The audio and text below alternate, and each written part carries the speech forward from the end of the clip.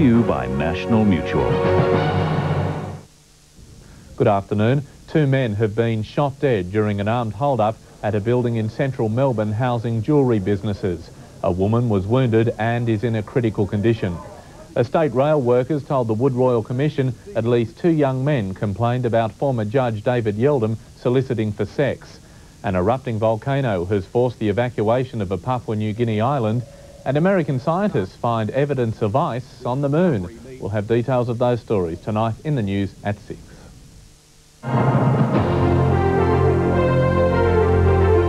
Newsbreak, brought to you by National Mutual.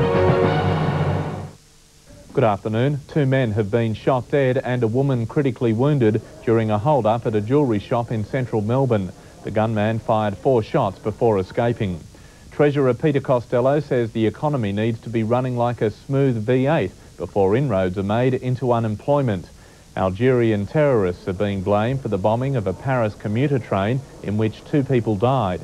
And the Queen meets the Wallabies during their tour of Britain. Details National 9 News tonight at 6.